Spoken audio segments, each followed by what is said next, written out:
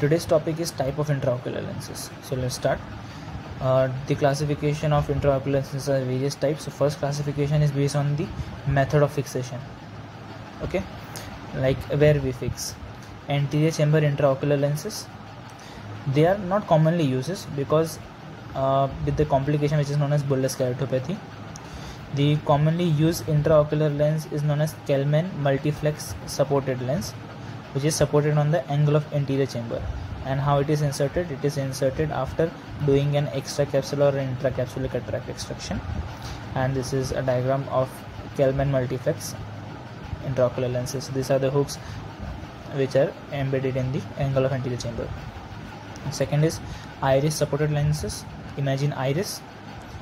Now these intraocular lenses are supported on iris by three types. Like you can either suture these lenses there, or you can either loop over there, or there are certain claws, like you can see here, like certain claws, and these clauses are fitted in the iris. They are not used commonly. The name of this lens is Singh and Wurst iris claw lens. Here post-operative complications are more. Now third is posterior chamber intraocular lenses. The posterior chamber intraocular lenses, they are entirely behind. Like these are the most commonly used intraocular lenses. Anterior chamber and iris supported lenses are not used nowadays, but posterior chamber intraocular lenses are used. These two lenses are used only when there is a contraindication to the posterior chamber intraocular lenses. Now for fitting the posterior chamber intraocular lenses, there are various methods. Like first, in capsular bag fixation. In the capsular bag fixation, it is the most ideal. C-loop or quadri-loop. Remember the words C-loop and quadri-loop. In posterior chamber intraocular lenses, it is entirely behind, and it is done in capsular bag fixation through capsular bag fixation. There is a C-loop done or quadri-loop done. What is C-loop and quadri-loop? Let me show you. This is quadri-loop, like four different arms or hooks, what you can say, and this is a C-loop. And then second is ciliary sulcus fixation. Absence of intact capsular bag. When the capsular bag is not that much intact, then we use the ciliary sulcus for the support of the capsule. If the capsular bag is intact, then we will do the capsular bag fixation as we studied, and then the scleral fixation. So scleral fixation, there is no capsular support. Like here there is no intact capsular bag, but here there is no capsule. So we can do either transscleral suture fixation or transscleral suture-less fixation. Okay. Now this is retro iris lenses, iris claw in the posterior chambers. Remember the diagram. Just write the name of these things and write when they are used or when they are indicated.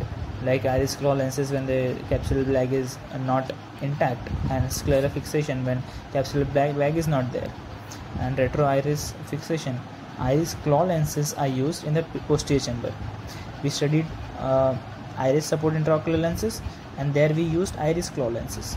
So iris claw lenses when used in posterior chamber is known as retro iris fixation. Okay. Now second classification is depending upon the material. It can be a rigid intraocular lenses, foldable intraocular lenses. Rigid is made up of material PMMA, that is polymethyl methacrylate. Okay. And foldable intraocular lenses are inserted through small incision after phacoemulsification. The material of foldable intraocular lenses are silicone, acrylic, and hydrogel. And even in acrylic, it could be a hydrophobic or hydrophilic. And implantation through intraocular injection. Okay. Now third classification is based on the focusing ability. It can be monofocal, multifocal, extended depth of focus, and trifocal. What are the basic difference? Monofocal have a single power. Multifocal can have separate optics to focus distance and near, also known as simultaneous vision lenses. Like in a multifocal, you can have different powers to focus either distance or either near vision. There can be extended depth of focus. Extended depth of focus means you will be your lenses will have a range, like from distant to near, and it has also ability to see in light and diminished light, etc. Trifocal means you can see distance object, near object, and in the intermediate one. There is no need of wearing glasses after implantation of trifocal lenses, but you can have need of glasses after monofocal and multifocal lenses. Then fourth classification is spherical and toric lenses. Spherical lenses are used in the spherical errors like hypermetropia, myopia, and in toric lenses are used for astigmatism. There are also monofocal and trifocal. Then aphakic and phakic lenses, and spatial function lenses are there. Spatial function lenses are like N-iridia intraocular lens. N-iridia intraocular lenses are generally used for the cosmetic purpose when there is iris loss. Around the central optic part there is a black diaphragm. Then this is implanted miniature telescope, which is used in ARMD, age-related macular dystrophy or dysfunction, and then piggybacks intraocular lenses to correct a residual refractive error after initial intraocular implantation. So these are the classifications and the type of intraocular lenses. Just remember the names on the classification. Let's revise.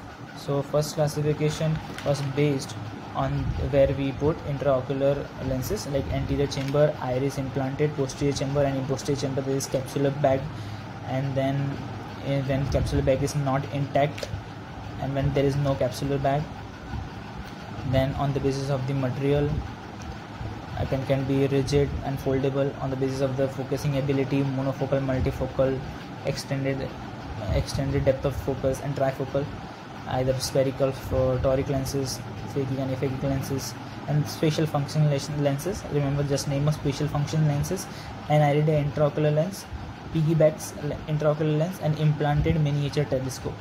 Okay, thank you.